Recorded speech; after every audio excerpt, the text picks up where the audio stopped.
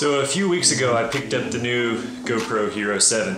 I've already done an unboxing of that, so if you want to check that out, you can click up there wherever it is. Anyway, I use the GoPro cameras on nearly every adventure that we go on. Last year I picked up a gimbal to pair up with my GoPro HERO 6, and while it worked great, it was just another piece of equipment to keep up with, something else to break if I crash, and just something else to keep charged. It was fine, but I'm always on the hunt to find new technology that makes my video creating easier and better. Enter GoPro HERO 7.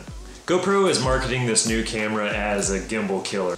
This is the gimbal killer. And if you don't really know what a gimbal is, here's a 101 level explanation of the two ways that you can stabilize shaky video footage without using too much post-processing.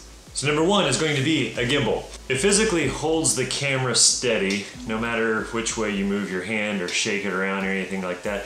It does it with gyroscopic accelerometerizing demon magic, though it's more complex than we're going to get into in this particular video. The next way is in-camera stabilization. So the software on the inside of the GoPro takes the shaky footage, it analyzes it, applies a rotate and perspective effect on it, and then it scales the image to create a digitally stabilized image. So now I'm going to go outside and I'm going to shoot 4 side-by-side 10-second clips and let you compare. In this video we're comparing the stabilized HERO 6 and the stabilized HERO 7.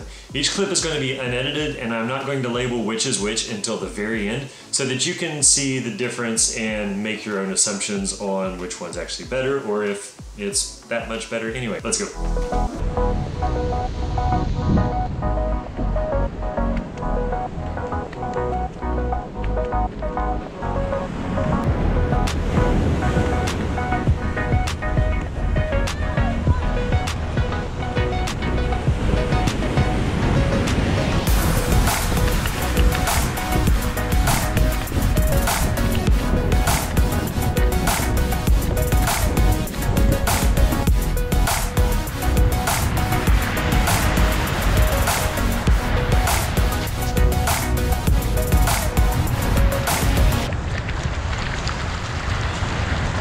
So, could you tell a difference? Let me know in the comments below if you could tell a difference and if you were right in which one you thought was which. In my opinion, there was indeed a clear winner, but a gimbal killer, I don't know. I don't think I'll be getting rid of my gimbal anytime soon. You know, the HyperSmooth, the HERO 7, is a tool just like the gimbal is. I'm excited though to just be able to return the HERO 7 to the end of my ski pole or something like that, rather than having to ski with the gimbal on every time I go out, but time will tell.